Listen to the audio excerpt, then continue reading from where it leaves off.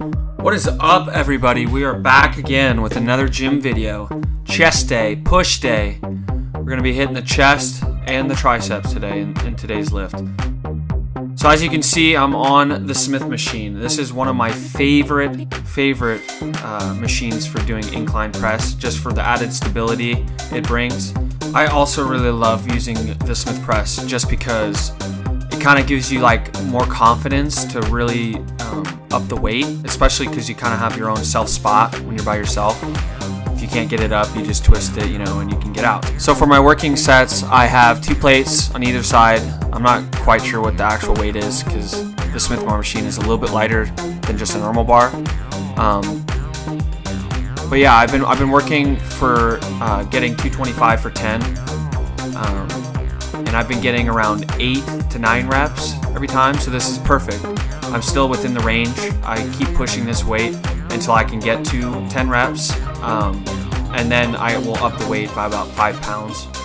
And if that's not enough, obviously add a little bit more. But so this is me chasing 225 for 10. And right after this set is when I take off a plate from both sides and just kind of go for like the final fry session of these. I go no break, immediately take them off, go right back into it. I feel like this is like a different burn than the last few sets. Like 225 is pretty heavy, like getting up to the 8-9 reps, like you start feeling the weight getting really heavy and you can't push through. But like with this final fry session, it feels so much better because like the first 2 reps my chest is already burning from the last 225 set. So but like I can still move the weight and I keep moving the weight. So it's just like a different kind of burnout, and that's why I like them. It really kind of gets the mind-muscle connection too, because you feel nothing but your chest. And then a good teaching point right here is where I jump straight into the flat bench dumbbell.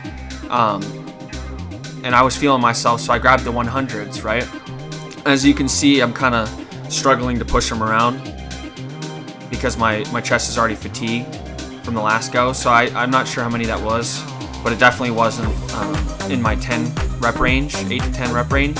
So as you can see, I backed down to 80 pounds so I can maintain proper form while doing my presses. Because at the end of the day, having proper form and moving the weight at the appropriate speed is going to get you the most results. Then after the flat dumbbell bench, I went straight into the cable flies. And as you can see, I have the cables all the way up to the top. I have a slight bend at the waist, and then I have a slight bend in my elbows. And for this movement right here, the way that I'm set up, it's going to be more of the middle part of my chest, the way that the cables line up with the fibers. So as you see, I like to do middle, upper, and lower if I can. So we just tackled the middle here, and then I move over and hit another middle set on this machine. I feel like it's a little bit easier to up the weight, again, because of the added stability of sitting down and having a backrest.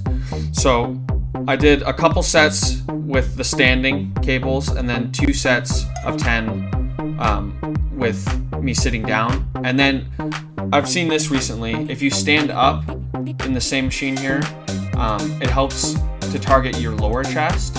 And I haven't been able to hit my lower chest very well recently, so this has been a great game changer for me. Back to the cable machine, I'm doing the tricep pull downs, and I'm using the V bar just because it kind of feels a little bit better in my hands and my elbows. But I want to point out this movement here where I kind of push it down and then lift my elbows forward. That's a movement I learned from CBum, so here's him explaining it. First rep, you just drive straight down, and then when you bring it up the next time, you're going to come slowly here and raise your hands up a little bit, and you're letting your elbows fall forward. This range of motion right here is focusing a lot on the long head of your tricep. Like I said, the meaty part of it right here, and the final part of the movement where you're pressing down is going to be more of the lateral head. So here's me from a different angle doing what CBum just explained. And I think I did 3 sets of 10 on those cable pull downs, and then I just finished the day off with some single arm tricep extensions just to kind of finish the burnout like I always like to do. And you see me grabbing the cable here. This is just to help me kind of get the weight down. And then I let go for the eccentric. Because for arms, especially triceps and biceps, the eccentric movement is huge for time under tension. What's up, guys? Thanks for watching my second gym YouTube video. I did it. Posted 2 days, like I said I would. Let's keep it up. See how long we can do it for. If you like the video, subscribe, hit the like button. If you want to see something different, something I missed, put it in the comments. Got anything for me? Hit me up. I want to talk to people. I want to start reaching out to people. So, yeah, I'm glad you came. I'm glad you watched, and we'll see you in the next one.